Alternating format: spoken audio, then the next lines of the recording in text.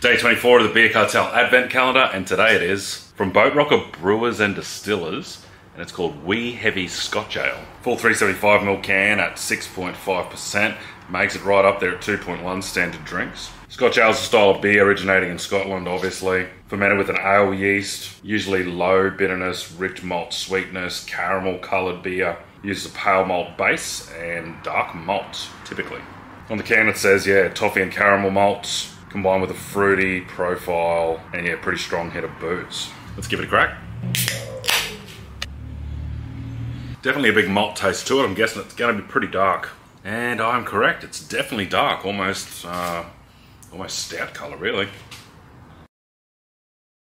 Pretty solid dark malt taste to it, but the bitterness is really low, pretty much non-existent, so makes it easily drinkable. It would definitely be something for the person who is into dark beers. It is definitely right down that end.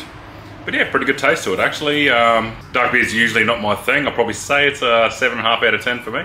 I've never heard of Boat Rocker before, but yeah, that's not bad. I'll definitely check some more of those out if I can find some. That's it for day 24. See you tomorrow for the big finale.